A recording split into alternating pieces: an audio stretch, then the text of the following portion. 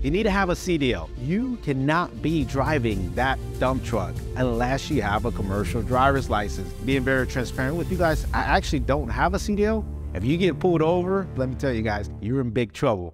This is Jay Mancini. Welcome to my YouTube channel where we keep the wheels rolling and the cash flowing. And today we're going to be talking about the permits you need before starting your dump truck business. So first things first, guys, before you start your dump truck business, there's some essential things you need to know. And the very first thing you need to know is the permits that you're gonna need before starting that dump truck business. So before we start talking about the permits that you need when starting a dump truck business, the reason why these permits are so essential, you need to have them in place before you can actually even start your dump truck business, meaning legal reasons, operating reasons, and of course, being able to actually start the business itself without getting into, again, legal situations, but also making sure that when you have a truck out on the road, everything's in order. So first thing, guys, if you're an owner operator, you may already know this. I'm hoping you do. You need to have a CDL, commercial driver's license. Of course, most of us know what a commercial driver's license is, but guys, for you that don't know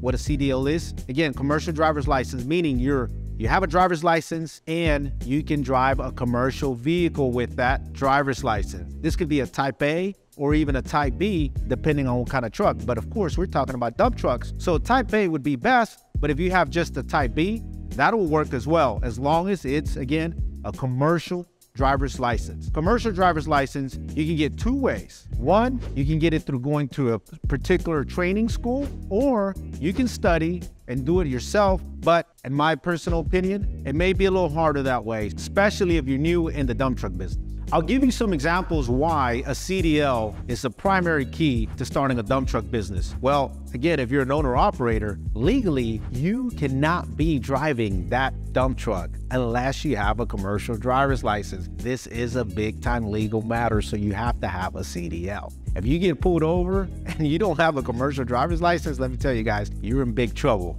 We're gonna leave it at that. Now, if you're a non-operator, but you are a truck owner, then you do not need a CDL. In my case, being very transparent with you guys, I actually don't have a CDL, even though I can drive a truck, right?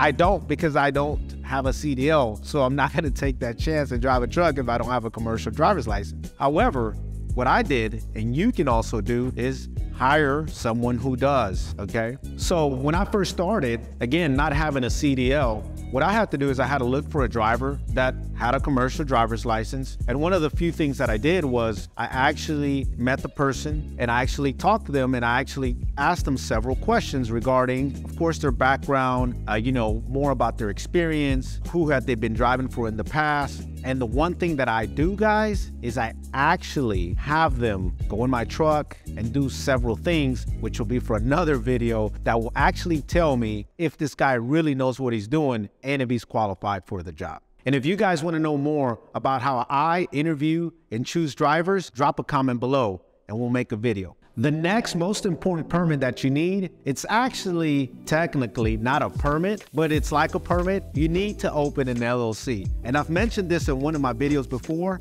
10 things you need to know when starting a dump truck business. If you haven't seen that video, make sure you check it out. Main thing about an LLC, it's gonna protect you from your personal assets. And if you don't already know, the trucking business has a lot of liabilities, so it's very important for you to get an LLC. And just a disclaimer, I'm not an attorney. You can do the business without an LLC. However, I would save myself the trouble, and it's better to be safe than sorry. Next, get the public or general liability. If you're a broker or wanting to be a broker, you definitely have to have general liability. Now, if you're an owner operator, you probably already know this. You have to have insurance on your truck. And one of the things that I talked about in one of my previous videos, 10 things you need to know when starting a dump truck business, I talk about how and why it's very important to make sure you have the proper insurance. And if you guys want to see a video and learn more about how insurance companies work and making sure you have the proper coverage, please comment below. The following permit is a must-have, regardless whether you're an owner-operator or you just own the truck.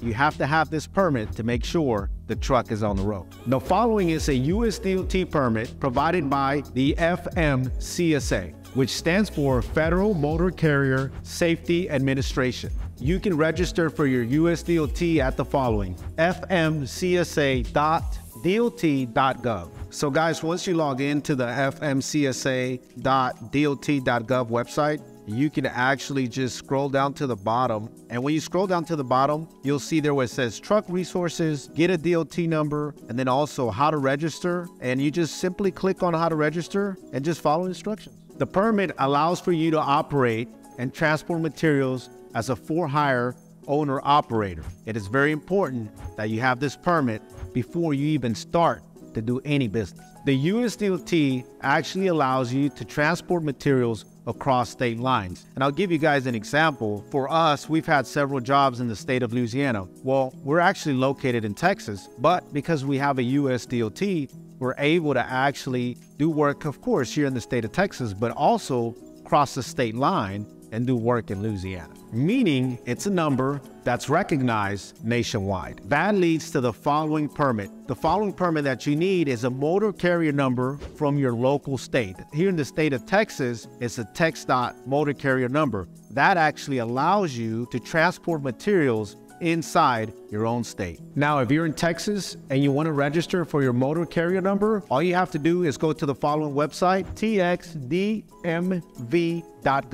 So guys, if you're in Texas, once you log into texasdmv.gov, right away you're going to see there where it says motor carriers. You're going to scroll down and you're going to click on Texas DMV number. Once you click on it, you will log in and scroll to the bottom and you're going to see a square that says E-Link. You click on E-Link and it'll tell you exactly what you need to do to obtain your Texas Motor Carrier Operating Authority.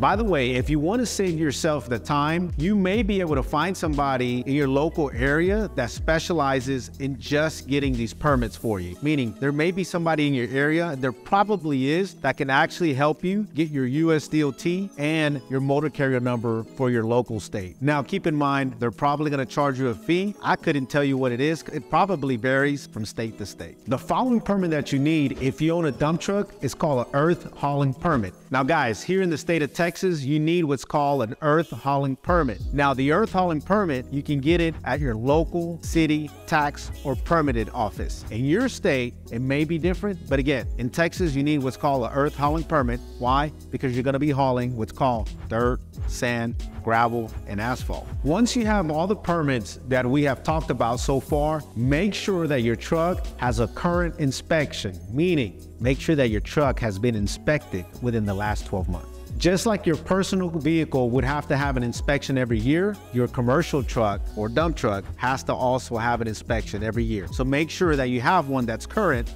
before you get out on the road. And guys, last but not least, make sure that you have the title and registration current for your truck. I've seen some guys out there on the road that unfortunately, they are running around. I call it running around because they have temporary plates. There's nothing wrong with that. But I've seen some of the guys with temp plates for the last 2, 3, 4, 5 years. And that is good for you, that's fine. But I would highly recommend that you get your title and you make sure you register your truck under your business LLC name, so that you can avoid any future issues. So guys, these are the permits that you need before starting a dump truck business. I hope you found this information valuable. And again, as always, guys, like and subscribe and drop some comments. This is Jay Mancini. See you on the next one.